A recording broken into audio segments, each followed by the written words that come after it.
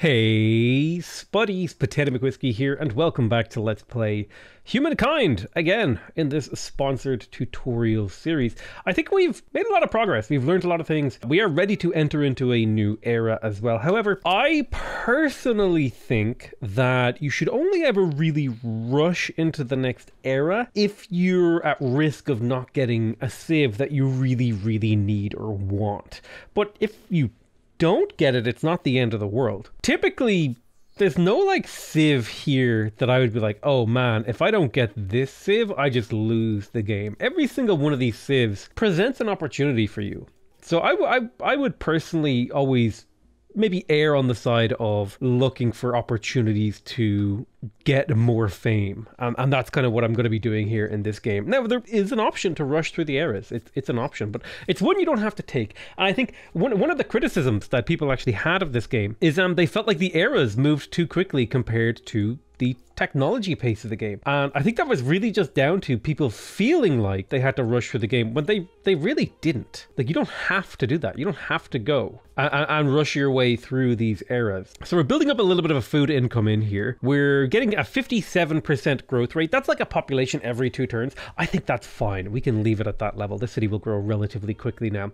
I will need more food as time goes on, but I think for now that's totally fine, and we can maybe focus on something else like getting our new unique district up, which is incredibly valuable. Here we go. There's a plus 10 gold and plus 13 influence. I would like to be on the lookout for luxury resources that I could place this next to.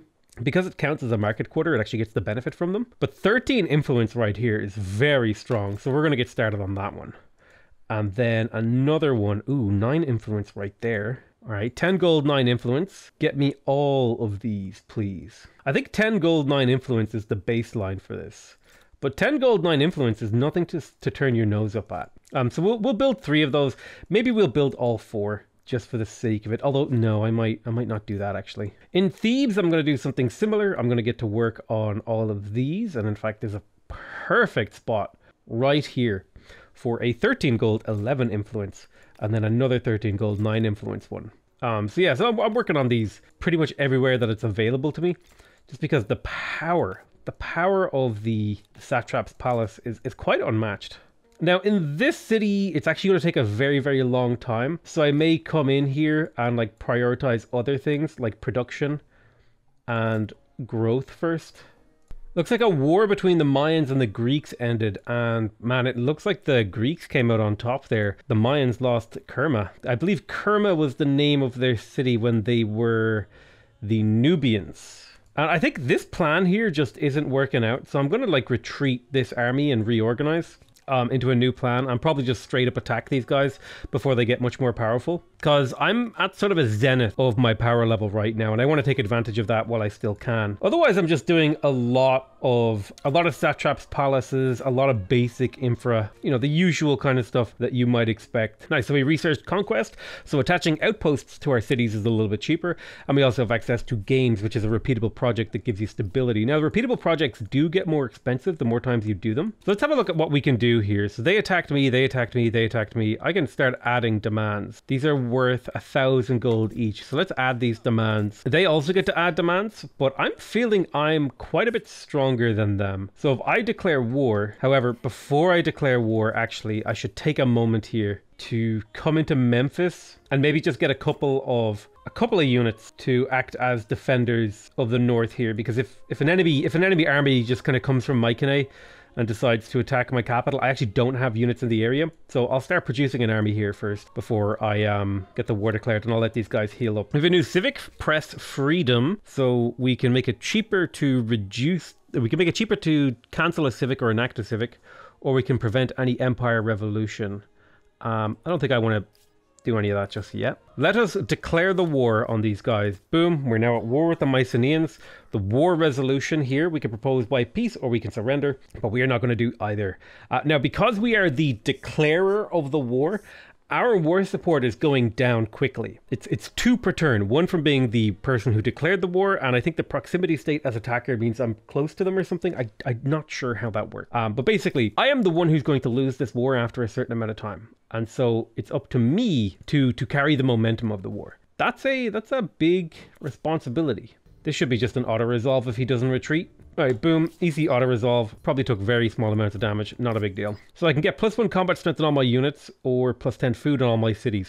I'm going to take +10 food on all my cities. That extra food will add up to a couple of extra population over the next 10 turns, which will add up to extra resources in quite a lot of my cities in a lot of ways. My gold and influence should start to skyrocket here, which will be helpful because these are actually the two stars that I've been having the hardest time getting. The other ones I've been having a pretty good time. Now I can optionally choose to sit here and pillage some of these things, but I think my objective in this war is to actually basically completely conquer the Mycenaeans. So we're gonna go hard and push straight for their cities and see if we can put them under siege and start flipping them. Another new civic has appeared, army wages. We have the... Oh, okay. We can choose to go for extra money from ransacking and extra combat strength when we're ransacking, which would move us more in the direction of world. Or we can opt for paid wages, which would give us extra stability when we occupy a city and extra stability on our garrisons. I don't have garrisons, and I don't plan to do any ransacking, but these are interesting choices. I feel like one of the big things they've done since the betas was actually make the choices more interesting. And that's an achievement in my opinion, because it is hard to make choices more interesting. A lot of people think that that's like a non-trivial or a fairly trivial task, but it's actually quite non-trivial to make choices in a game more interesting. Right, let's put Gnosis under siege, and we'll build ourselves a battering ram or two. And then we'll get these guys. I'll instantly resolve it because it's just a quick, easy kill. These guys are a little bit hurt, so I'll probably send them off to heal, and you'll join them. So we've got our satraps' palaces here in Thebes. I think I can fit one more in here. Why there? A little bit confusing. Why you want it right there? I mean, I'll do it right here instead. Get that satrap's palace online. More gold, more influence. Siege tactics is finished, so we can have larger armies, and we can also build ballistas. Now that we can build ballistas, I will open my siege, and we're building ballistas instead of battering rams, which is perfect. Let's get both of these guys out of this territory and into this river. Ideally on the same tile, like skadoosh. So now I can have 5 units in a single army, and these guys will all heal up together now, which is exactly what we want to see. Oh, wait a minute. Do my units regenerate in enemy territory thanks to Temple of Artemis? If so, that's really powerful. I thought that might have only applied to my own territory, but it looks like it applies everywhere. The Maya have sent me an alliance proposal. I am going to be allies with the Mayans because they're the underdogs. Absolutely. If I break this badge, they want a cultural agreement.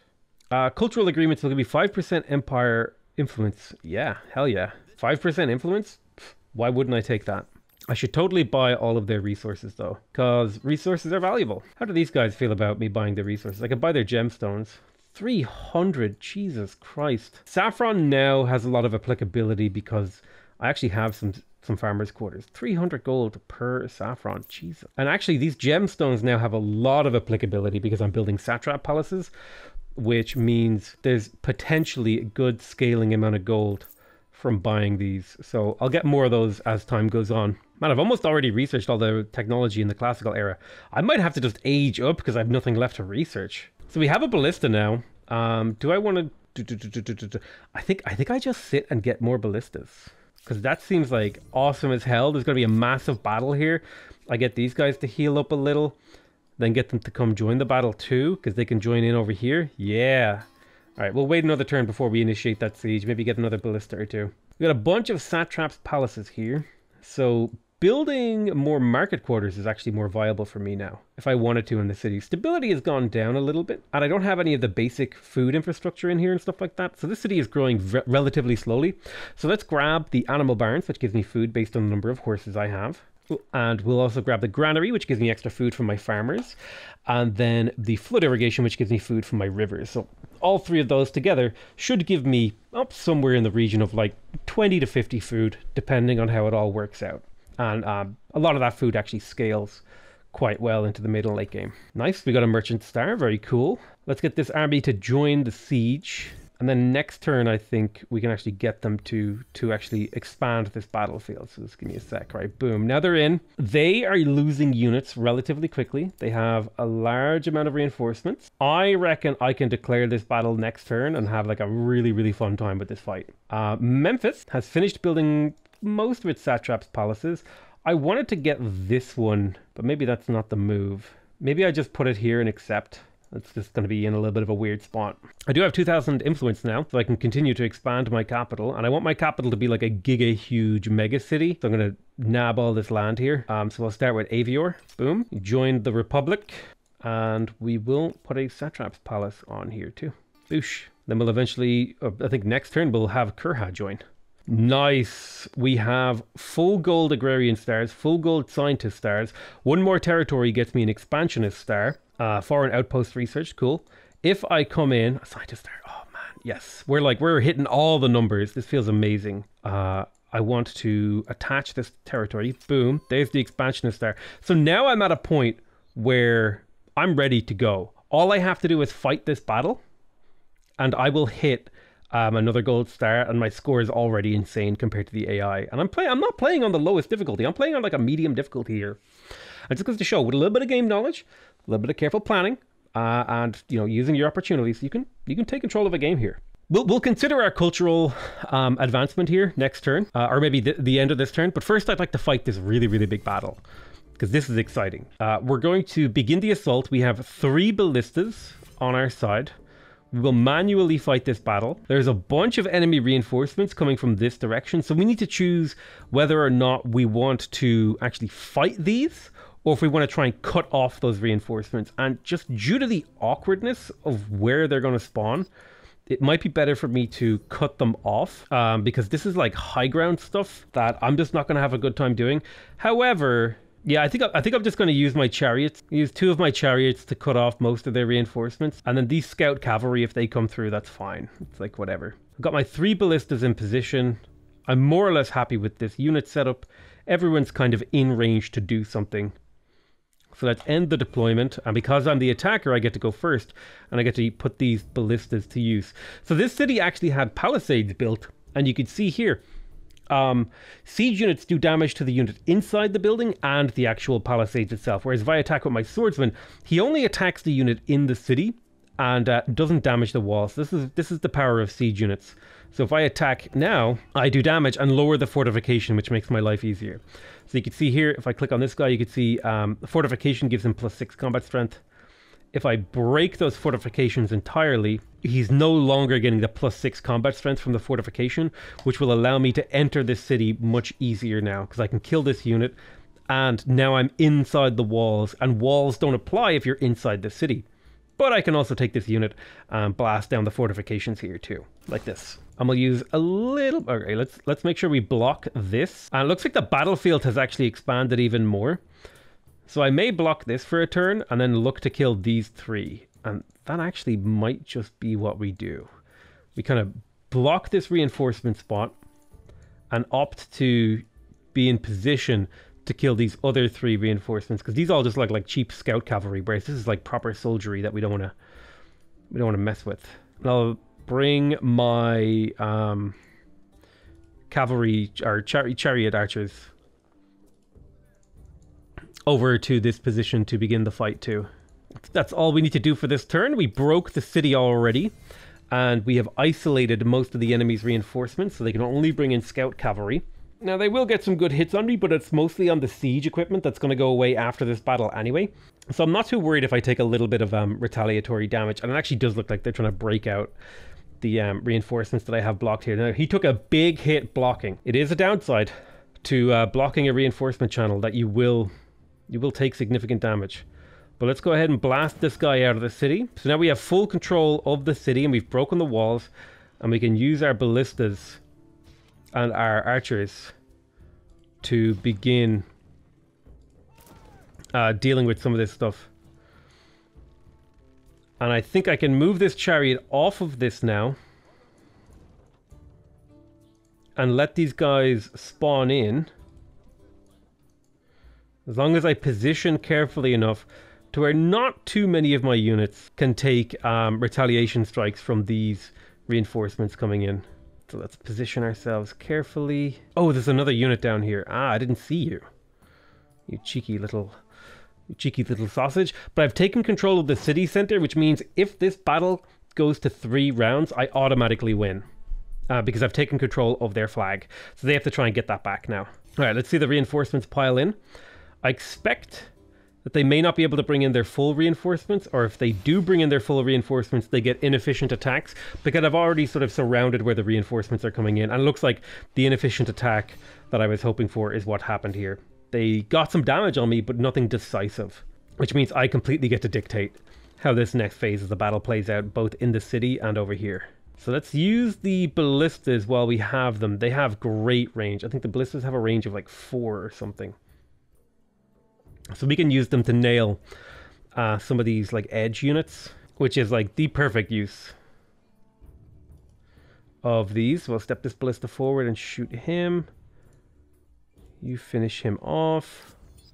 Perfect, he's dead. Use you to kill this cavalry. You step forward and shoot this guy in the river. Shoot the guy in the river. Shoot the guy in the river. I think that should be a triple shot, killing him a lot. Can I get the kill with my swordsman? Yes, awesome. Gonna fall this immortal back because he's a little bit weak. Shoot you, and then we'll just let the we'll let the end of this round kind of play out. I think we managed to do huge damage to the Mycenaeans here. Not only have we occupied their city, we managed to break apart their army and smash them apart. We got ourselves a militarist star, so now we have 4 gold stars, which is incredible.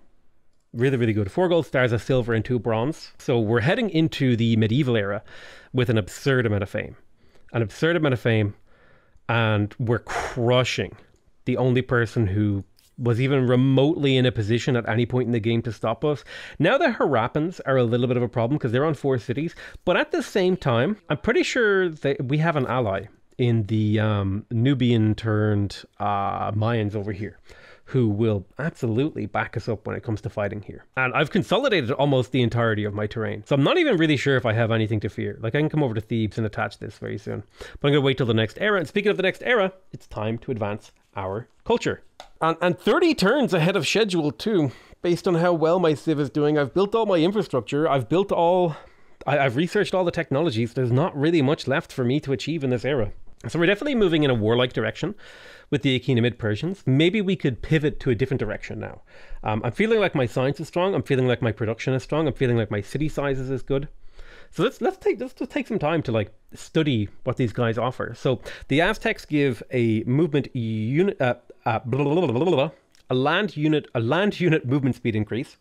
They also make your units cheaper. They offer the sacrificial altar, which gives you faith and stability and extra influence. And you can sacrifice population to increase the stability of your cities. Jaguar warriors are heavy infantry that are kind of like the Gazete, quite powerful, high upkeep, very expensive, could be useful.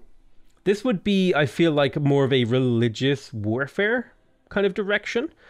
Not terrible. We have the Byzantines that get extra money based on their alliances. They also get the Hippodrome that gives you money based on the amount of horses you have, and also gets extra money if they are adjacent to horses. And it counts as a market quarter. The Varangian Guard.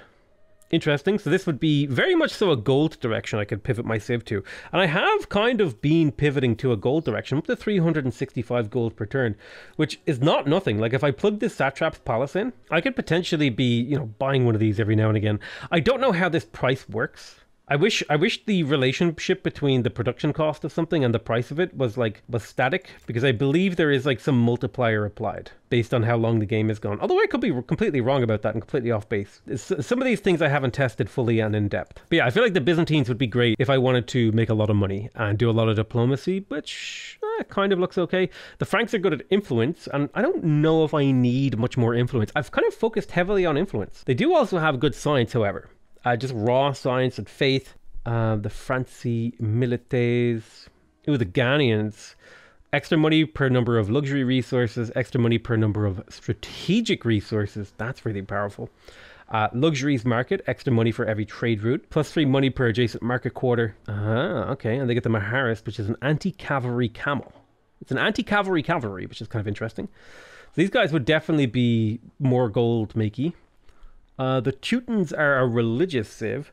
So +1 money and +1 science per state religion follower. I have a lot of religion followers. Now, it's only in like the 80 to 100 region, but it's still a lot. And we could make a Kaiserdom, which would give me extra faith.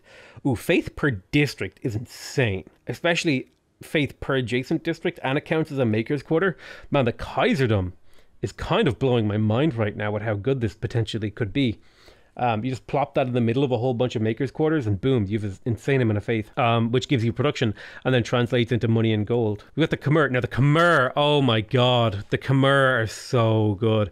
Khmer are easily my favorite civ in the game. Hands down. Servants of the Magnificent, they get +3 industry on their makers quarters. They get, so this straight up, every time you build a maker's quarter, you get extra production. So if you've done anything remotely productive in the last 2 eras, going like Nubians or Egyptians or Mayans or any of those kind of civs, boom, you're automatically just coming into this era with extra production. They also get the Barre, which is an insane district, because it's actually been nerfed here. Because I was playing a game with them last night. I feel like this has been nerfed since I was... dude, they have... they're making gameplay changes in between my episodes, which is totally understandable because the game is getting like last minute changes. But even so, even with these nerfs, this Barre used to be insane, dude. I think it used to give you production based on the number of territories in a city, and that shit was crazy. So this has been nerfed and it's still incredible. It used to give you food based on the number of river tiles it was adjacent to, and then I think it gave you production based on the number of territories in the city. Now it's a little bit more reasonable. That +1 industry per population is pretty damn good. +5 food is pretty damn good. +2 industry per adjacent river is pretty damn good. I still think these are going to be one of my favorite civs because they just synergize so well with a lot of the ways that I play.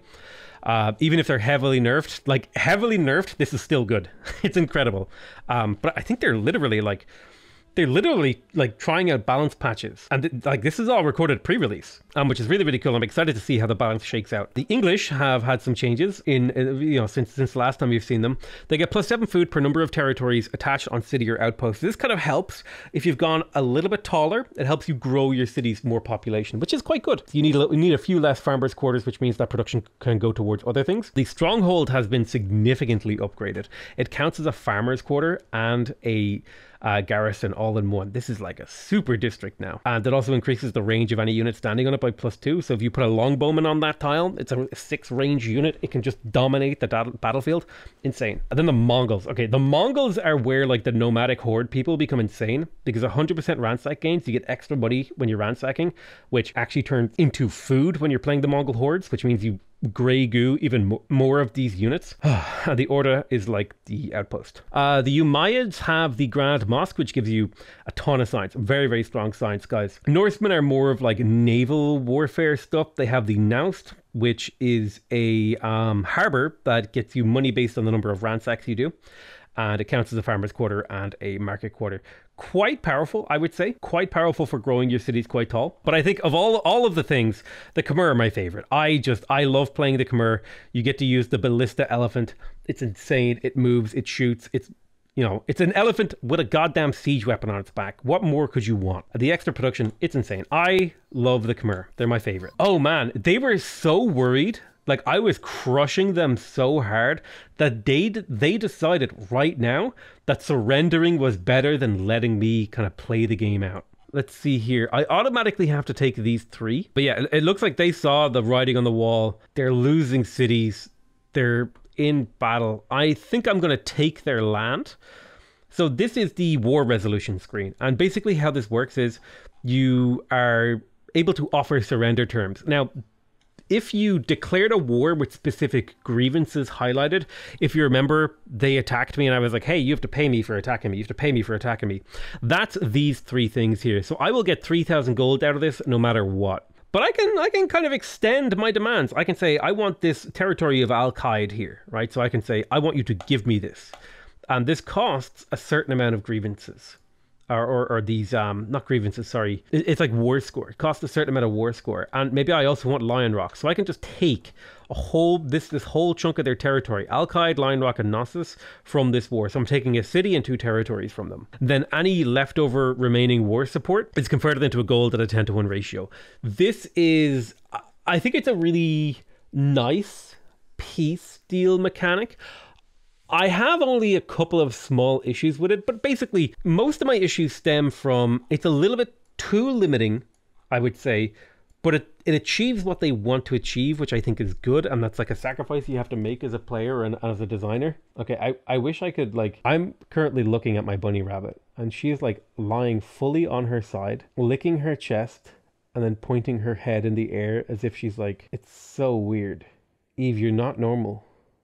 I love you, but you're not normal. What was I saying? The UI could use a little bit of work. I mean, you can kind of zoom to territory, but I think it might actually be down to the fact that I have my UI scaled up a little bit, but this could work a little bit better, I feel like. I'm going to force that surrender. I take all 3 of the territories I highlighted. Now we own all of this. And then also, both of our war support goes to 0, so we can't actually declare war on each other for a little while. We have to get our war support up above a certain value, which can happen based on us, you know, triggering grievances against each other. They would like to trade luxuries. I'm going to accept that deal, because if they buy my luxuries, that's fine. I'll buy theirs even. Like, there you go. But I'm probably going to be looking for reasons to attack them. New civic, a cultural blessing. So we can go for monoculturalism, which gives me extra stability across my empire based on the number of territories in my cities. Or I can go for multiculturalism, which gives me extra influence based on the number of territories in my cities. I think I would rather go for the stability here, just because my influence is already so good, and that would be a relatively small amount of influence. I think, in my opinion, if I were to give a little bit of feedback to the developers, this should be like +2, +2, +3, and then it would be good. I think most of the time monoculturalism is just going to be better, with the exception of if you want to really, really, really badly move towards this growth thing. But you almost always want to move towards this combat strength thing anyway, because it's a straight up better. +1 combat strength is huge. So I would say this needs to be a little bit stronger. Let's see here. Gnosis. Not a lot I can do in here, because the city is in mutiny. So we'll just do some basic construction and wait for the city to be useful. We'll do our final technology research. We'll grab ourselves craftsmanship, and we'll head into the next era. We're met with another movie. I'm going to skip it again, because I want you guys to experience that on your own when you play the game for yourselves. We can claim new wonders. I'm very excited about that potential. Angkor Wat is available. Oh, man, I kind of have to build Angkor Wat as the Khmer, right? It's not Khmer, it's Khmer. I keep forgetting that there's like a correct way to pronounce the Khmer. But this gives me +1 food per faith, which is huge, by the way, when you consider how much faith I'm generating. We have the Forbidden City, which gives us extra war support when going to war. This can be helpful to buy you more time in wars, because wars are dictated based on war support. The Todai Ji is faith, stability, and it makes it harder to convert your civ's religion and culture. And then those are the 3 here, actually. The Mayans would like a scientific agreement, and this gives me a scientific 5% science boost across my whole empire, which seems pretty good. Yeah, let's do a customs union with these guys too, to make buying resources from each other much cheaper. So I think I'm ride or die with the Mayans here. I've made my ally. I've decided how I'm dealing with the world. But my empire is massive and all powerful now in this world. And again, this is why I recommend you play in a smaller world, because the diplomacy is a little bit less complex, right? When there's only 3 people in the game, you can be like ally 1, kill 1, ignore the other, which is kind of like the the fuck, marry, kill of humankind, right? So I actually want to talk a little bit about the Barre and its power as a river improvement. I mean, holy sweet Jesus Christ. Look at this. This was nerfed, by the way. This was nerfed, okay? And it's still the best improvement in the game. Okay, and I'll accept no other answer. This is going to give me 25 food and 47 production. I need to immediately build it. Everywhere that it's available, everywhere that it's powerful. 17 food and 53 production. You were trying to tell me this civ ain't broke. You're wrong. Get woke, get broke, play the Khmer, okay? I'm telling you, dude. 20 food, 46 production. Oh, it's disgusting.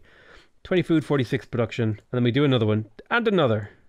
Where do I do it? Oh, man. Look at... It's absurdly good. It's so good. I have, like, so many of these queued up. I'm going to queue up an aqueduct, like, maybe halfway through to get me a bit more stability. To try to make up for the fact that my food and production in this city is just about to go insane. I'm excited. I'm excited for the possibility of my capital. I need to do the same thing in like all my cities, but they're not quite as good in all these other cities.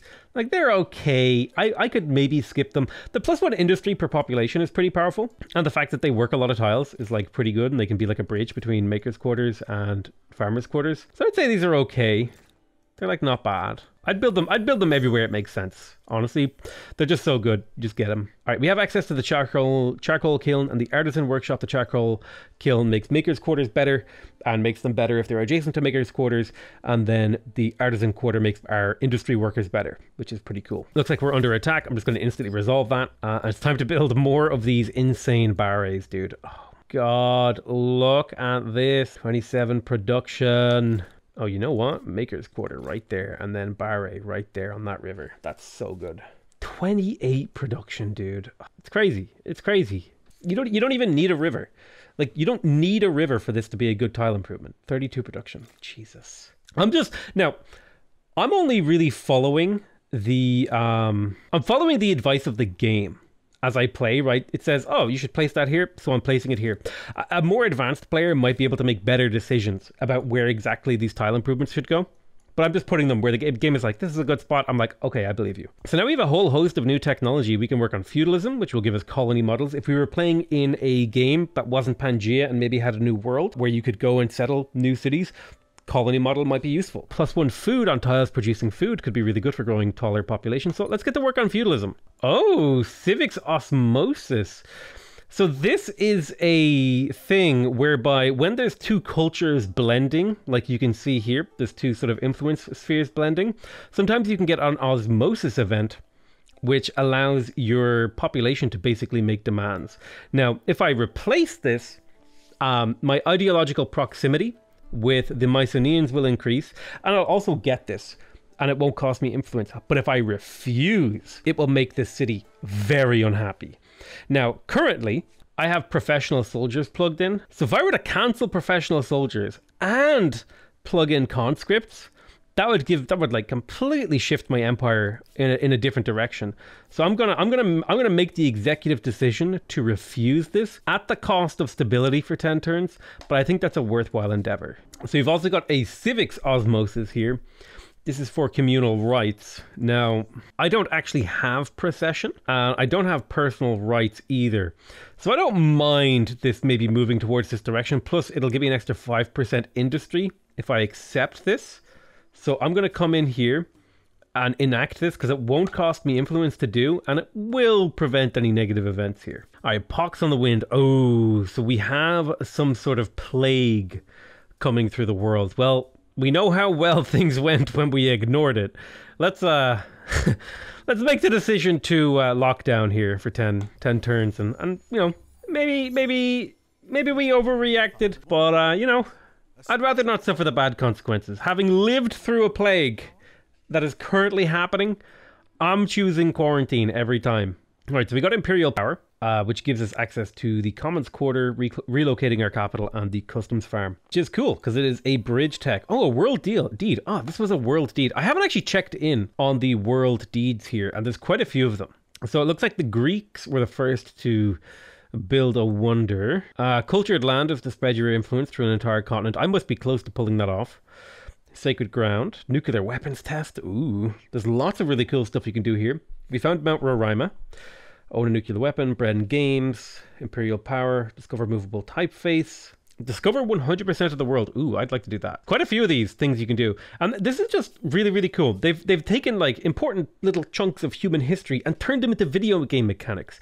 And that's really what these kind of like historical 4X games are about for me. It's like, ooh, do I get to like play through history in an interesting way? And for this game, the answer is yes. The answer is yes. All right, great. This city is coming along nicely considering it has been given very little to no attention. It's up to 40 food surplus, has 10 population, over 100 production. I'm going to get some of my basic, what you call them, like luxury stuff online so I can get more stability and then start to develop the city a little bit more. It's the same with Hagmatana, actually. We just finished our Barrays, which puts the city in a very, very strong position.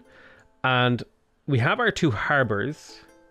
So it might be good for me to consider like a quadrireme to send exploring. So I'll get a quadrireme. I'll even pay money to get it right now. And then it might be in my interest to look towards improving the city in some other ways, because it's making an insane amount of food and an insane amount of production. So maybe if I build a little bit more of this infrastructure, food on harbors, money on harbors, like get all these things going, we'll end up with a very, very powerful city, food and production wise, which will typically snowball. It's like I can be greedy, okay? I own half of the world. This is like the perfect time to be greedy. Now the question is, do I want Hagmatana to own Peepolter, or do I want Akkad to own Peepolter? And I think I want Akkad to own Peepolter. Let's see, 21. I'm probably not going to be able to meet the territory star this era. But now Akkad is like in the center of my empire, and it's this like big, boxy, huge city with a couple of little tendrils. And I'm very excited about what I might be able to do with Akkad. Actually, I could spend gold to finish these barrays. Boom. Boom. Boom. And that got me a builder star. So I just spent a ton of that money that I've been saving up for a long time to turn Akkad into like a giga city. Look at the food. Look at the production. Up to 300 production in here, which is massive. So we'll spend a couple turns getting our stability up, getting those luxuries. We've been neglecting our luxuries for a very long time, which we super should not have been. We got an agrarian star. Man, we are currently, when it comes to like builder, agrarian, and technology, these are the three that we are just like absolutely killing it on. And we will set this quadrireme to auto explore. Let it just explore the coastline for me. Discover the world. Land rights. So land rights allows us to choose between two possibilities: inherited land or communal land. Communal land will move us more towards collectivism, which increases our production. Inherited land moves us more towards individualism, which increases our money. I kind of am already personally leaning towards the collectivism for the production, because production is king. I love money, or I love production rather. And this gives me plus 10 food per number of attached territories in all cities, which kind of also works with my game plan. It gives me a lot of food. Allows cities to claim, attach, and merge territories with money instead of influence. This is less exciting for me. So I think I'm going to enact communal land and just get all that free food from expanding my territory, because I have actually cities that have a reasonable number of territories already attached, so that's going to result in a lot of population growth and a lot of food for me. I have the builder ability again actually, so if I wanted to like build a wonder, what I could do is like say pick the Angkor Wat, right? I'm going to claim the Angkor Wat, boom, claimed. Then if I come into Memphis, I'll queue it up just for memes. I'll put it, you can't put it on a mountain unfortunately, but I'll put it like here. And now if I click this button, I'll put the city into builder mode and they could build it really, really fast, but I'm not going to do that. I'm going to finish my barrays first. Man, I could use 30 population to finish this instantly. That I feel like needs to be balanced. I don't think this should take 30 population. That seems like an awful lot. Considering you can grow like maximum 1 population per turn, that seems a little bit like crazy talk to me. Oh yeah, look at this. This is the god spot. It's going to work all of this river. I remember this gets extra industry for every river that's adjacent to it. So this is like the perfect barray around a loop of river. Awesome. Oh yeah, I meant to assimilate Sis. How do I there is a way to merge cities, and that's something I might want to consider doing. Now I want military architecture, so I'll start working on military architecture because this has the absorb city ability, which allow me to merge some of these maybe smaller, less useful cities together into one larger city. They also have access to the fort, which you know, just makes your cities more defensible by giving them combat strength and vision range. And it also actually gives me access to my unique unit, the Danvi Gaja, which is the ballista elephant, and the trebuchet. I love the trebuchet. So if I take a look at the city, it's probably going to merge with Sus, or Sus. Thebes is going to take Felis, I think. So we'll come over to Thebes and we'll attach Felis to it and pop down a couple more barrays in here. Now, what do I want to do in here? Oh man, it's been like super windy. Man, these headphones are so powerful. I can't even hear that wind behind me. Let me go fix that. Stability in here is in a great place, and I don't even have a public fountain. If I look at the Finns map mode, there's quite a good bit of like food land out here. So that could be worthwhile to spend a bit of time maybe getting a few farmers outposts here. I don't have amazing spots. Actually, I do have 2 great spots for market quarters, which might be the thing to do in here. Yeah, let's dedicate a little bit of this land to a couple of market quarters around this sage. So Akkad has finished building all of its barrays. Very, very powerful. It's having a little bit of a stability issue, so I'm just going to throw down a shrine here because shrines give you stability, and I'll just pop it right there. Ooh, a new civic, industrial production. So +1 farmer slot on city per farmer's quarter, or +1 trader slot on city per market. Interesting. This is actually very heavily affecting the ideology of my civilization. Farmers slots I don't think matter so much to me. The commons quarter kind of matters to me. I don't know, I'm not gonna make these decisions just yet. We got feudalism, awesome. So we can now, when we settle cities, we start with a little bit of extra infrastructure. Is there a place I can show you this? I think so. But we also have crop rotation, which will give me more food. If I come into here, that's too expensive. But you can see here, evolve outpost to city. So now it starts with 3 population. It starts with 140 production, like in the tank, ready to use. And it also starts with all of the infrastructures from era 1 and 2. So that means if we kind of see this diagonal slice, everything to the left of it that is like one of these things, like the customs farm, our new cities will spawn with all of that infrastructure, I believe. But it does make settling new cities more expensive, I think. Therefore, I am. I'd like to know a little bit more about this part of the coastline, so I'm going to send my ship kind of in this direction because I want to know, maybe I could have like a little island chain city over here. Nice, we got a builder star from building all those districts. Exciting. We just need another what is this, 14 districts, and we get another builder star. The rest of these we can pick up pretty passively. Oh, interesting. So this heads up marker is a thing you can do to tell people, hey, look, by the way, I'm interested in your like cedar wood, which is it's like a communication tool for other players. That's cool.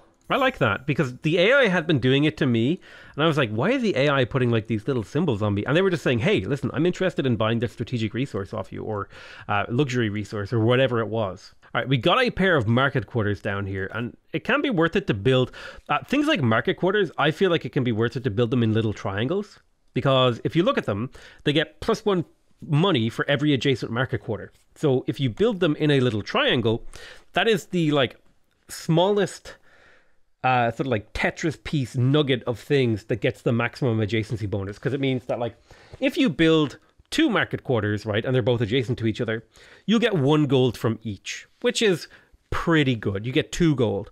But if you build 3 market quarters and they're all adjacent to each other, you get 2 gold from each. So you go from a 50% investment increase, you go from you get 3 times the return.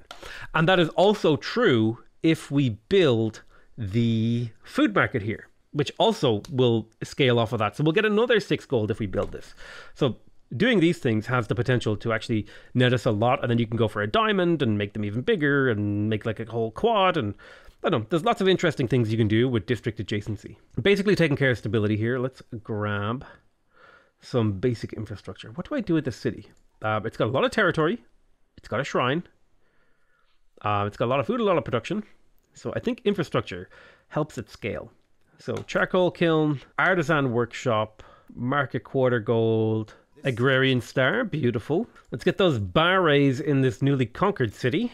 Boom. And the other really cool thing about the barray is because it is a maker's quarter at a farmer's quarter, if you imagine that, like, let's say, can I find a piece of terrain that's like a good example here? A nice clean piece of terrain. Like, yeah, over here. Let's say you had like, I want to put market's quarters on like all of the, or farmer's quarters on like all of these tiles, and I want to put maker's quarters on all of these tiles. But if you have access to the barray, you can like put it here, and all of your farmer's quarters will get adjacency from the barray, but so will your maker's quarters. So the barray, because it's a dual purpose district, it actually acts as a really cool bridge to transition you know, your terrain from one set of district types to another. So that's something to consider how you might want to be using it too. And also, it's just generally powerful because it works.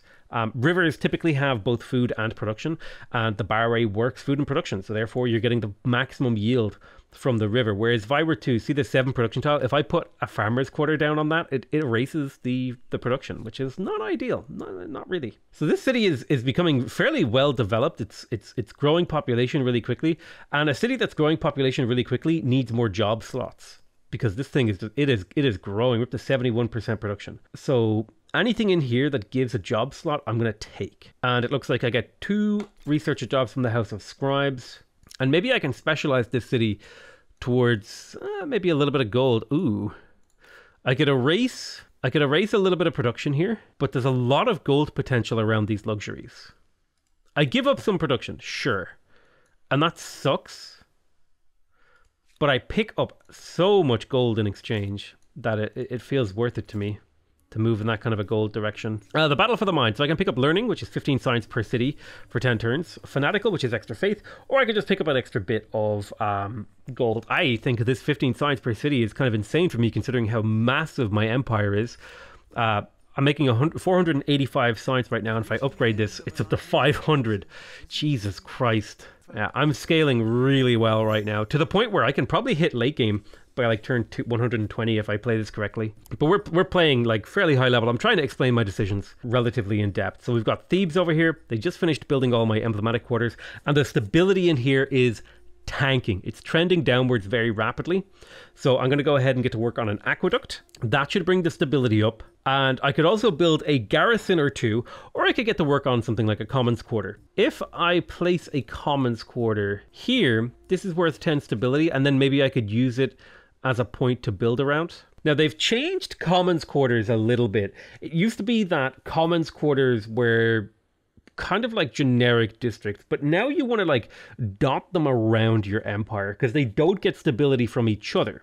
And commons quarters actually act as a good bridge between 2 types of terrain as well.